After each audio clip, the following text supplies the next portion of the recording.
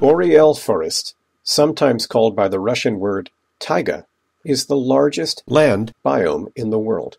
A huge band of it stretches north of the deciduous forests and grasslands in North America, Europe, and Asia.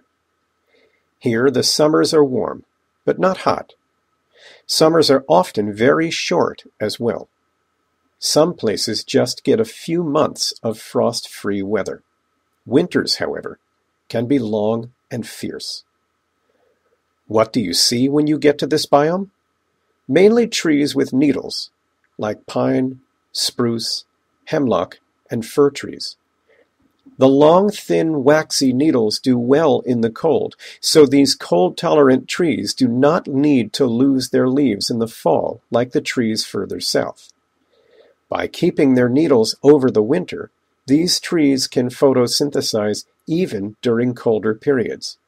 And that's important here in the far north, since the warm season is so short. The tree's triangular shape also helps these trees to tolerate lots of heavy snow on their branches. There are many animals in the Boreal Forest, including moose, beaver, squirrels, chipmunks, deer, and much more. One thing you find a lot of in the summer are insects. They take advantage of the warm, usually wet spring and summer to quickly hatch and grow. Sometimes the famous Canadian black flies are so ferocious in the far north that hikers wear bug jackets like this one to keep the flies away. What may happen to these forests as the climate changes?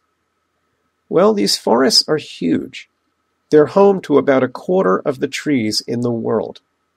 Trees are made of wood, which is in part carbon.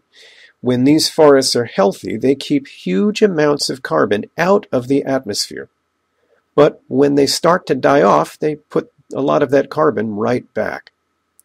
So these forests can have a big effect on climate change over time. If they are healthy, they help protect from climate change. If they start to die off, they will make the climate change even more. Some scientists predict that this entire biome will have to shift north about 100 miles by the end of this century in order to find the right temperature to live. If the forests weaken as they do this, some carbon in the trees could re-enter the atmosphere, making climate change even worse. Other scientists think this biome will expand into the tundra. It'll make the tundra smaller, but as the trees grow, they'll help pull carbon out of the air. And that will help keep the climate from changing. The truth is, only time will tell.